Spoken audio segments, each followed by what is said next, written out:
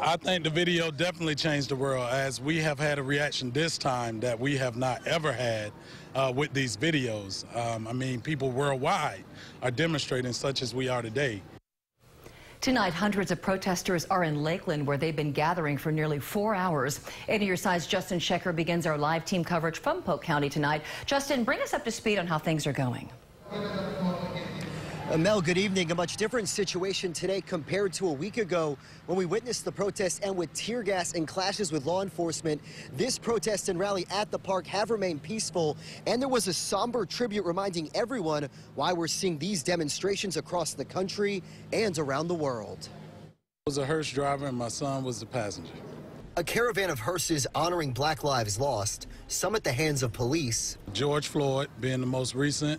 Breonna Taylor Took part in the Black Lives Matter march to Munn Park in Lakeland. Even though there's not enough of them, they represent each and every person killed at the hands of the injustice and the oppressor. Some of their stories have made national headlines, like Trayvon Martin and Ahmaud Arbery. And some I didn't know, stories that were unknown.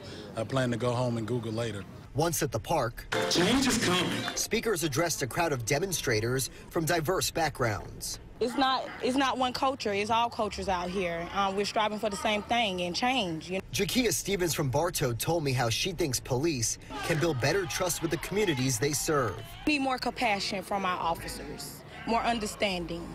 You know, you don't have to arrest every time. Hearse driver Brandon Moore says he's hopeful about the future as he watches this moment in history with his son. I think it is phenomenal, as he does need to know where he comes from and that he is a young African-American male and how to deal with police relations as we move forward.